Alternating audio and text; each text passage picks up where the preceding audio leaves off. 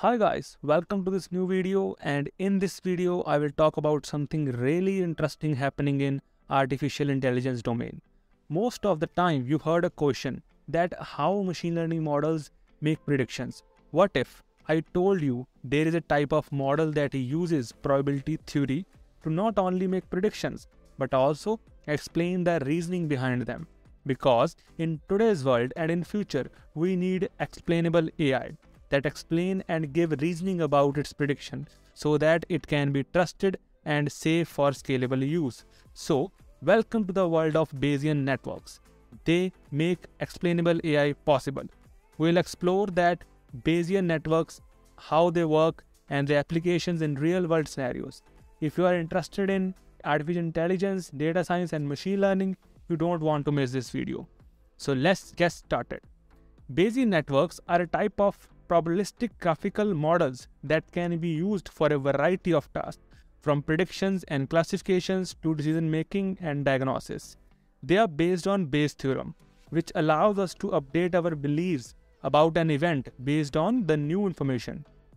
If you don't know about Bayes' theorem or want to refresh the concept, I put the video link in description and you can see in I button as well. So, how does Bayesian network work at a very high level? A Bayesian network is a directed acyclic graph that represents a set of variables and their conditional dependencies. Each node in the graph represents a variable and each edge represents a conditional dependency between two variables. Bayesian networks are particularly useful when dealing with complex, uncertain, and incomplete data.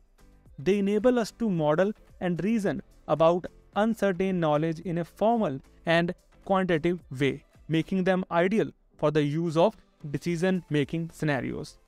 The architecture of Bayesian networks consists of two main parts. The first is structure, second is parameters. The structure represents the graphical representation of the dependencies between variables, while the parameters represents the probability distribution of each variable given its parent variable. So let's just take a quick example to explain the Bayesian network in the medical diagnosis systems.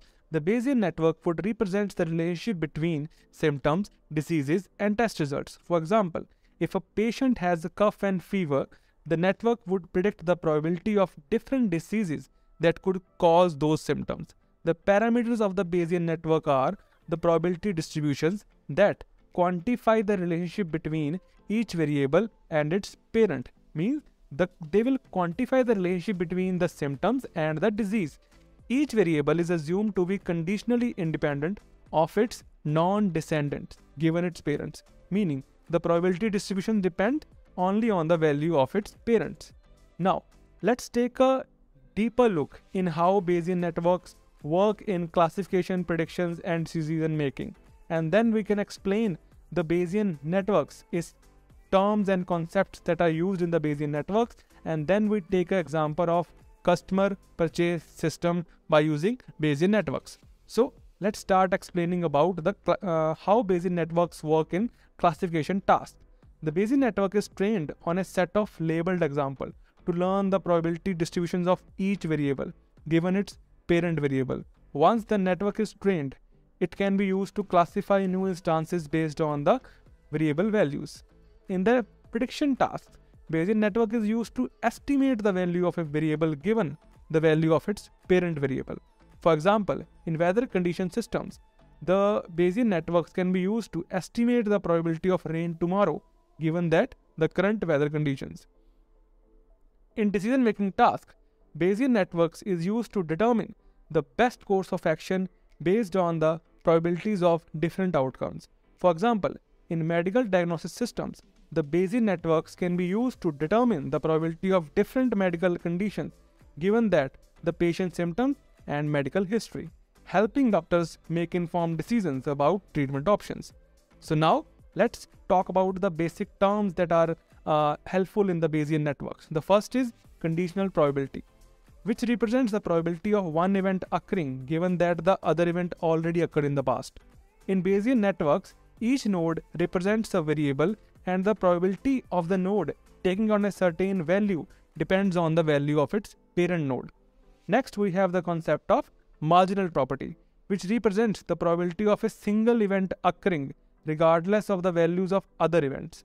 Meaning, marginal property is used to calculate the probability of a particular node taking on a certain value without considering the values of other nodes. And another important concept is Markov property, which states that the probability of node depends only on the values of its parent nodes, not on the value of its non-parent nodes.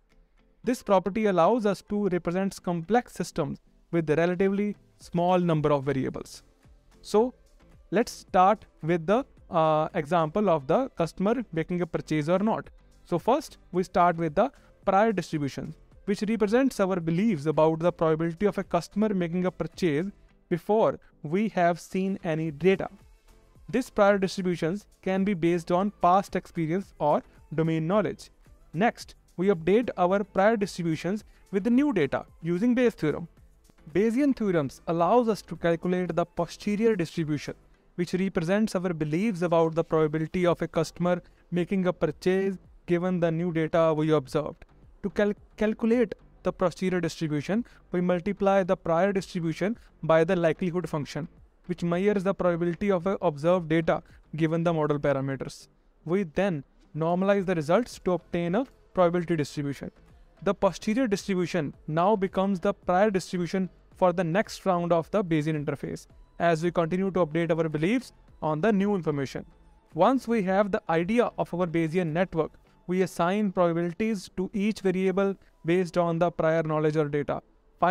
Finally, we use Bayes' theorem to update the probabilities based on the new information. Let's say we have a Bayesian network that represents the probability of rain based on two variables, cloudiness and humidity.